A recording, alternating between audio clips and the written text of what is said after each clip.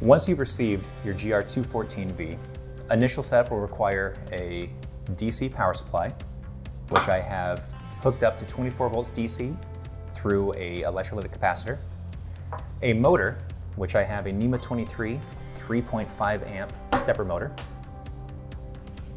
and a pulse source, which right now I am just using the step input. The step input is going to be a 0 to 5 volt input that will be active low and require a 5 volt common on the 5 volt terminal. Once you have your power supply, your motor, and your step pulse input plugged in, you'll then need to set the dip switch.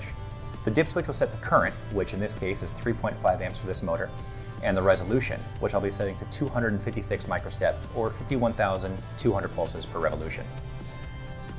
That current setting will be all switches turned off except for switches 4 and 5. Once that's done, I can safely turn the power on. Once you have power applied, you can then apply a step pulse input. Step pulse input in this case is coming from a function generator just for testing. Right now I'm sending a 1 kilohertz signal, and as I increase the frequency, the motor will increase in speed.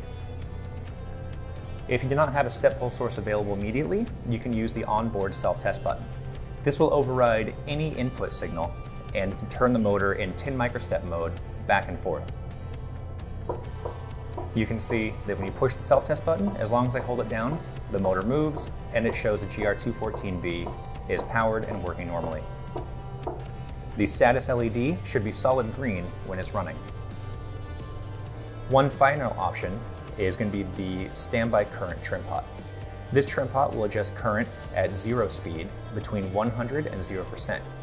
100% current will be at fully clockwise, and 0% will be at fully counterclockwise. Every space in between will be a proportional current output. This means at 0 speed, your motor can output either 100% current all the way down to 0% current based off of your application requirements.